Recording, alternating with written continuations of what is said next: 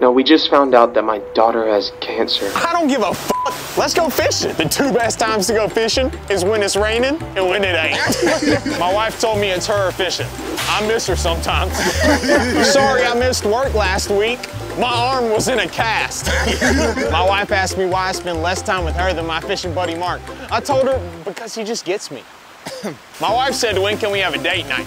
I said, how about a bait night? My wife asked me why I'm always sneaking out to go fishing with my fishing buddy Mark. I told her it's just because when I'm with Mark, I feel alive. Sorry I didn't answer your call. I was on the other line. It's just that, like, when I'm with Mark, my whole world lights up. My wife said we should be more spontaneous, so I randomly go fishing now. When my wife kisses me, I feel empty.